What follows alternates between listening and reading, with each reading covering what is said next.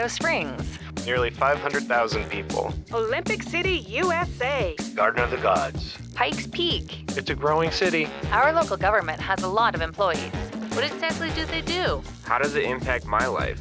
This is where you find out. Behind the Springs, an inside look at your local government. Hello, everyone. I'm Jen Schrader, and I work for the City of Colorado Springs Communications Office. It's my pleasure to be here today. I have two guests who are going to talk with us about a partnership that really benefits our entire community. I want to welcome everybody. We're recording this interview both as an episode of our podcast called Behind the Springs and as part of the UCCS series called 5 Things You Need to Know. No matter where you're listening or watching, we're glad you're joining us. And I want to introduce my two guests. Jeff Green is Chief of Staff for the City of Colorado Springs. Welcome, Jeff. Hello, Jen. Good to see you.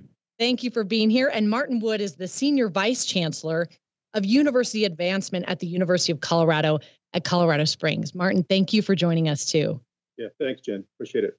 We really appreciate you both being here. And before we talk about the collaboration between UCCS and the City of Colorado Springs, I want to start by getting a little personal and asking you both to tell us a little bit about yourselves and your roles, both with the city and UCCS, and you know how you came to be in the role that you are in now. Maybe I'll start with you, Martin.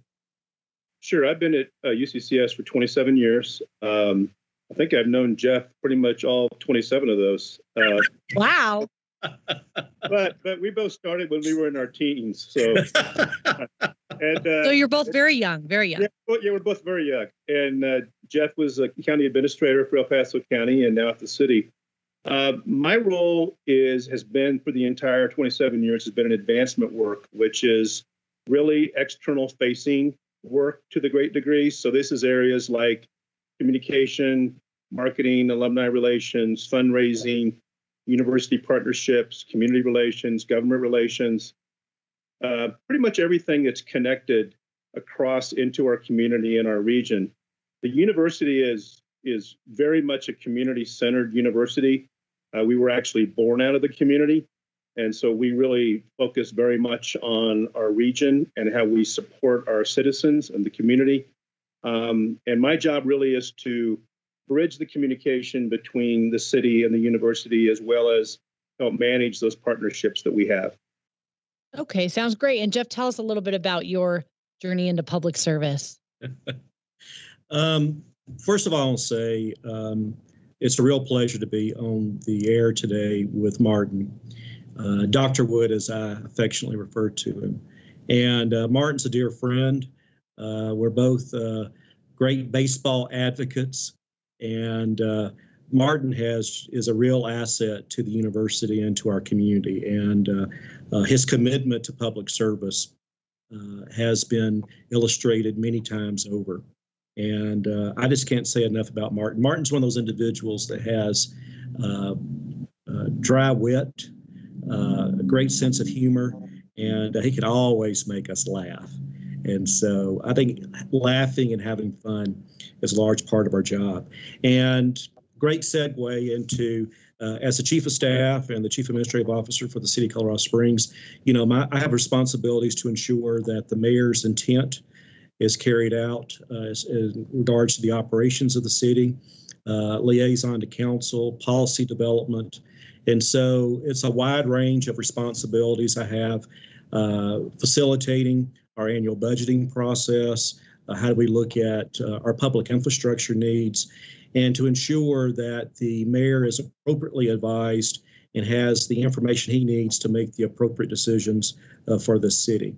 And, you know, there is no question in regards to why my relationship is so important with the university and how the university and the city are very much integrated, and look forward to going into further discussion. Okay, thanks, Jeff. My second question is back to Martin.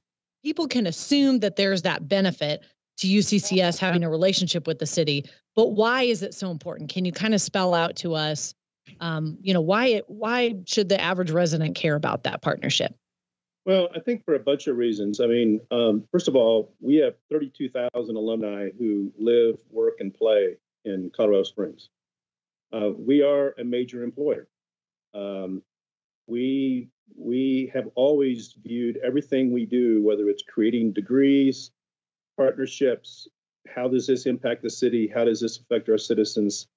And I'll just flat out say, I ditto what Jeff said about me back to him.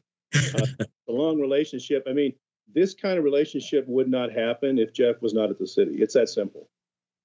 Because we talk a lot, we keep our eye on the ball, we look for win-win situations where the university can benefit, the region can benefit, the community can benefit, the city can benefit, whether that's infrastructure. It doesn't matter what it is, but I was just thinking this morning, there's so many things that we do together, whether it's cybersecurity. We're about ready to start a smart cities initiative where the university is going to get involved. We're getting ready to look at the redevelopment of the rest of North Nevada. There's just a lot that goes on, and these are all things that mutually benefit our community. And I think that the university is a little unique compared to a lot of universities in the sense that we do think about what we do as how does it benefit students, obviously, but greater also how does it benefit our community, because we see ourselves as a community player, and we want to do things that are successful for our region. When we put the downtown facility in on Tejon, that was a partnership with Norwood. The city was involved in that, and that was because we wanted to bring UCCS more into our downtown community for our faculty, for our students, for our staff, for access reasons. I know the city uses that facility quite a bit. I know utilities uses it quite a bit. It's become this community gathering kind of place, I think, which is exactly what we wanted it to be. And I know for example, we host we have the medical clinic in the Lane Center, the city medical clinics in the Lane Center, which, again, great partnership. Again, when we have so many of our folks that benefit from all these relationships, whether, it's faculty that benefit by doing research, by teaching, it's students who get to do the same kinds of things, they get internships. I mean, it's just, we have to be careful we don't overdo ourselves because there's just so much to do. I've been on conversations all morning about Space Command and what role does the university play in helping bring Space Command here? And it turns out there's a lot of things that we can do, and we are doing them. And so it's been a great journey. It will continue to be a great journey. We all want the same outcomes at the end, and that's why it works so well. And Jeff, what can you add about the partnership? What are some examples? I'm sure you agree with many that Martin gave, but what are some other examples from a city perspective that's been beneficial? I'm going to go back and just say a few things, and I'm going to look at it from both a regional perspective as well as specifically a city perspective. And I feel very strongly about collaboration. And the reason we have been so successful in the last almost 6 years with the relationship that Mayor Southers and his commitment not only to the city and to the region, but also to the university system, and his strong support of UCCS. And when you think about this relationship, it comes about through collaboration and partnerships. And when you look at this city is experiencing a true renaissance. And when you talk about how people work together, I am just really excited. Some of the things that Martin mentioned, the Smart Cities Initiative, and how the university and the city are going to be very much integrated on how we look at very strategic initiatives associated with smart cities. But I want to take a step let me interrupt you. For people who don't know, smart cities is just taking technology to that next level, right? And benefits everybody. It benefits everybody, but it's on all levels. How we look at our utility system, how we look at the integration with technology and the support of the university. How do we look at the advancement of the city itself?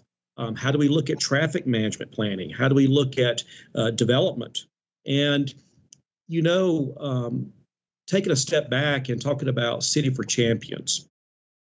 City for Champions came about because you had so many people that was committed to the initiative. However, City for Champions would not have happened without the strong support of the chancellor at that point in time, Pam Shockley, Martin Wood, and Stephanie Finley Fortune. Those three individuals really stepped up to provide assistance to the city, provide assistance to Norwood Development and Chris Jenkins and Jeff Finn, and how we pursued this initiative. And, you know, at one point in time, I remember sitting at the university in this large conference room, and we were having this major debate of whether or not we should withdraw our application. And it was the stability, the calmness, the leadership of the individuals I have referenced, us coming together and saying, no, we're going to pursue this. We're not giving up. We're going to make this happen. And when you look at the darkest days of that period of time, and you had strong advocates, but you had a lot of individuals who didn't understand what City for Champions was about, and you had a lot of naysayers, those individuals are now strong supporters. Right. Trust that we have built in this process is the relationship between the university and the city, and those individuals have garnered public trust. We have made commitments. We have met those commitments. We've made promises. We have kept those promises. And so when we look at these future initiatives, we're really excited about what's going to happen with North Nevada.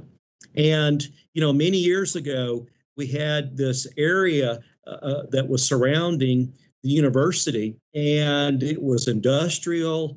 It was a lot of areas that, you know, none of us would ever take our children or our families.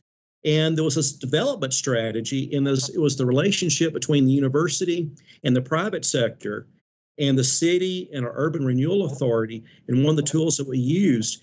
And we went through this major redevelopment process, and we created this environment that's increased the overall wealth for the community. It's created jobs that support our universities and our students. But it is the example of what a city and a university can do together. And when you look at the benchmark cities and you compare the city of Colorado Springs to other communities, there is no question what has made those communities successful is they have a major university located within those cities, and it's the relationship of the city and the municipality with that university. It's so true. There's one located there, but more than that, there's that collaboration. That's such a good point.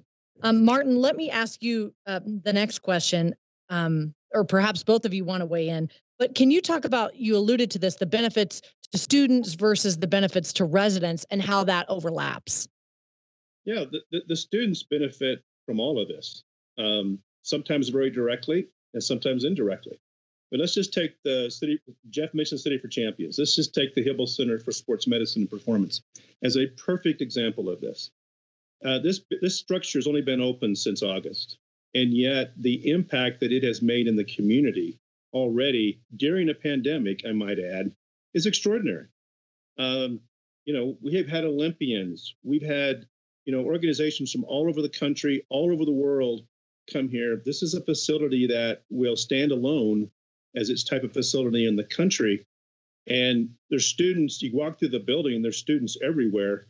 The beauty of this building is it was a partnership between basically the city, Centura Health, and University of Colorado Springs. And yet, ultimately, in addition to all the patients that are going to come through there, all the athletes that will come through there, at some point down the road, there will be 1,000 exercise science students in that building. If that building was not there, there would not be 1,000 exercise science students.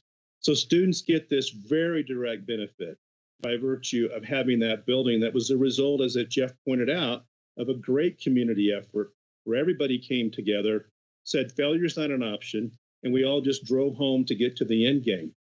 And so whether it's internships, whether it's students getting internships, getting scholarships from our community citizens, from our industry, from our corporations, and of course, jobs. It's that 30,000 alumni that are working in our community right now. But nursing students are in the hospitals. We've got, and all these projects we've talked about with cybersecurity, North Nevada, smart cities, students will be involved in all of these projects. They'll be doing research alongside their professors. They'll be involved in internships in those programs. So students get this benefit that happens all across the board, including things like the Center for the Arts, which again is become a huge community magnet for this community. And if you walk through that building is full of students.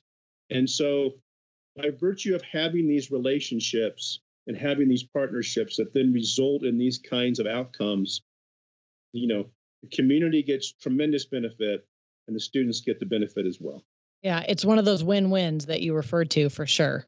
Absolutely. Yeah. And I think, I think the other thing, or I want to mention to our listeners, I know UCCS listeners may be very familiar with the Hibble Center, but if you're not familiar with those, that's just one example of the City for Champions project. So if you're not familiar with those and want to get more familiar, I encourage you to do some online research and check out our City for Champions webpage and just check out those projects because they're incredible. They're in various stages and it's just an exciting time, even in these difficult times, like you both alluded to. And that sort of brings me to my next question, Jeff, which is, can you address the importance of partnerships like this? You addressed it in general, but specifically in challenging times like we're in right now. We find ourselves in the midst of this pandemic. We're working to recover. And I would assume that having these relationships in place is critical.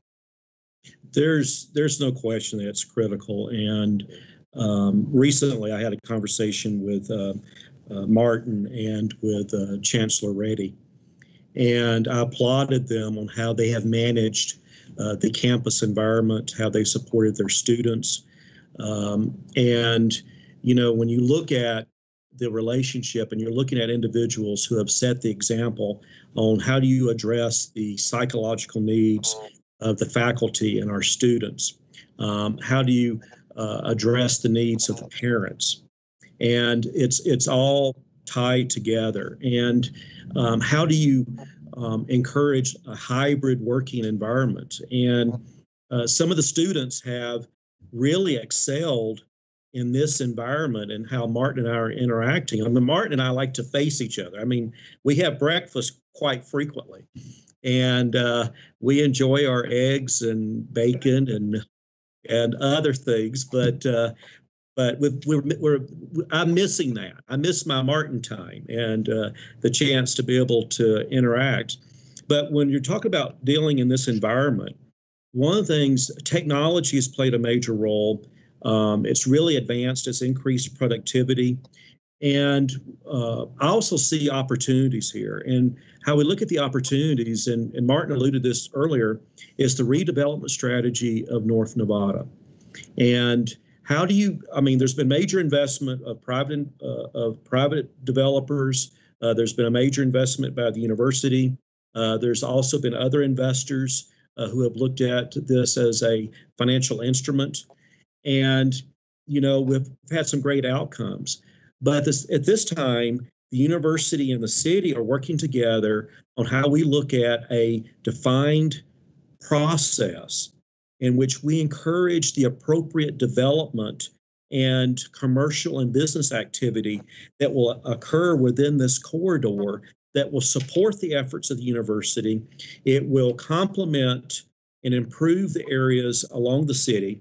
But what we're talking about too is, as the mayor has stated, since the mayor has come on board, his relationship with the council and with the university, that stability has incurred major investment. People are not willing to invest in a community unless they see the stability. They see the ability that a municipality is going to make major investments in itself. And so as we're investing and looking at our infrastructure needs, as we're looking at our utility infrastructure needs, how does the university play a role in that? And the university is a major investor along that corridor. Other partnerships we've been looking at is the National Cybersecurity Center. And what's happening through the College of Engineering with UCCS, how we're looking at very specific cyber-related credentialing in the degree program. Martin spoke earlier about Space Command and the role that the university will play in Space Command. And in this unique environment, it's about resiliency. The mayor emphasized this strongly during his State of the City address. It's about we're a very resilient community. I would say we're one of the most resilient cities in America today. And there's been aspects of our city in which we have prospered economically, and there's been areas of our city in which people are really struggling. And so when you look at the environment of the university is how do we ensure that we have the appropriate platforms that students from all social, economic areas of our city can address and receive access to the university? How do we ensure that we have the programming that supports them? And so when they graduate, they are employable and they have the tools they need to be very productive. And so during this pandemic, I have seen that we have turned challenges into opportunities in how we work together, how we collaborate with each other. And, Martin has spoken about the Hibble Center. He has spoken about other collaborative initiatives. I'll never forget, just a few years ago, Martin came to me and said, hey, we have a transportation issue. We have a traffic issue on the university. And the university and the city and the Pikes Peak Rural Transportation Authority all came together to look at how do we change this? How do we look at the traffic impacts of our students be able to access the university, faculty be able to access the university? How do we look at the traffic patterns that is having an adverse effect on the neighbors and those in the surrounding businesses? How do we work with them? And we were able to come together to look at the funding and the building of an internal road that is a public street to address those specific needs. And people may not think that's a big deal. It was huge in how we came together to make this happen. And soon we'll have the grand opening to open up this road that will provide immediate access to facilities within the university. It will help redirect some of the major traffic impacts to this off major corridors of the city. And it's really great traffic planning. And just another example of collaboration. Those are wonderful examples. And I think all those examples provide just an idea of why that stability that was built, for all these years has come to, to provide such a strong foundation during this critical time. And I want to leave with asking you both to answer a question about, because you're giving the mayor credit, you deserve a lot of it too, Jeff, and your team, the city team, along with UCCS team. Yes. I know there's so many people working behind the scenes to make all these things happen. And so how do you keep your university or city employees, the teams you oversee, how do you keep them positive, motivated, moving forward during this time? It's difficult. There are lots of challenges. Like you said, people are being creative, but how do you keep the morale up and keep them going? What do you want to start, Martin? I think the answer to that question is everybody's different and everybody has handled this situation differently. And I think a lot of this has to do with just listening. It has to do with what I think about as situational awareness. Really understand what's going on around you and what's happening with your folks, because everybody's dealing with different stuff, whether it's family issues or personal issues or whatever it may be. And, we've been fortunate in that, a lot of our employees have really risen to the occasion. They've really stepped up. They've said, you know what, this is the situation. This is the way it is. I'll feel sorry for myself for a few minutes, but then we got to get on with business and we got to get the work done. And I think in where I sit, it's understanding that this is not easy. It's hard to do. You got to give people breaks. You got to give them some slack and just understand that people will do the right thing and they'll do good work. And so I think ultimately we've seen our people do just that. Some people, as Jeff said earlier, some people have thrived in this environment. Some people have done really incredible work in this environment. Other people have struggled in this environment. And so the key there is to just pay attention and be responsive to that. What about you, Jeff? Have you found similar situation? Jen, and I'm really glad you asked this question. And this morning I was meeting with the Chief Human Resource Officer, Michael Sullivan, and his team. And every year I go through a calibration process where I evaluate all the departments and the employees. And, I say to them, I'm very concerned about our employees have been very productive, but they are fatigued. Psychologically, you're working in an environment, and at one point in time, we didn't know there was no light at the end of the tunnel. And now, with updates we've received recently, vaccines are being distributed as we speak, and so that we're hoping that by next summer, we're back to a more normal environment. But during that time, we really have got to put a lot of effort in supporting our employees. They're having a very difficult time. You have some of our city and university employees are not only have a professional responsibility to their position in supporting the organizations, but they're also are instructors. They're having to be guidance counselors. They're having to, create this environment that's conducive for their children and their spouses and supporting them. And we really have to applaud them. We really have to provide as much support to them as possible. We have to be very sensitive to what's going on in our environments. And, being sensitive is more than just having conversations with them. It's understanding what are the real issues? How do we provide the support, the tools? How do we those very specific needs? And part of this is that going forward, it will be a new environment. Even though there will be some return to normalcy, there will be more of a hybrid approach on how we look at our work. And I just can't say enough about the greatest asset of both organizations is our employees. And we have to be very, very sensitive and support them. And I want to go back to having fun and laughing. And I think laughter is one of the best medicines we can ever take. And we really have to enjoy it. I enjoy my job. I really enjoy it. And thank you for giving me credit a few minutes ago, but I would not enjoy my job as much if I wasn't working with John Southers. And, he has been an incredible leader during this time, but we've all been great leaders.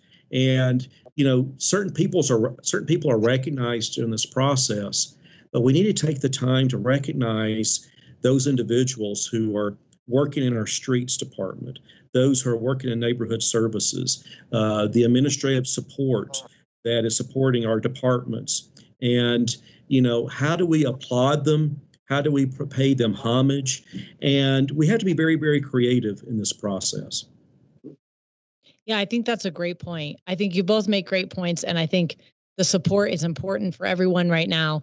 And I think, focusing on some of these positive stories and the good news. And I've got to say that the partnership that you are both addressing today is one of those good news topics. Focusing on the positive and all the resiliency of our community, like you mentioned, Jeff, is what's going to help us through. It's what's going to really help us feel positive, feel hopeful, and optimistic and motivated, I think, moving forward. So I really appreciate you both taking the time to speak with us. I really want to encourage the listeners or anyone watching to follow the City of COS or UCCS on social media. And that's a great way to get connected and know what's happening. If some of the projects that we've mentioned today are new to you, that's another way for you to feel connected and updated on North Nevada and City for Champions and all those fun things that are coming. And I'm sure many more will be coming in the future. Thanks to both of you for being here and for your time and insight. We really appreciate it. For Behind the Springs and for also the 5 things you need to know for UCCS. We're fortunate to be able to have these guests, and hopefully you learned a thing or two about UCCS and the City of Colorado Springs, and please follow them for more information. Thanks so much for watching and listening. Thank you.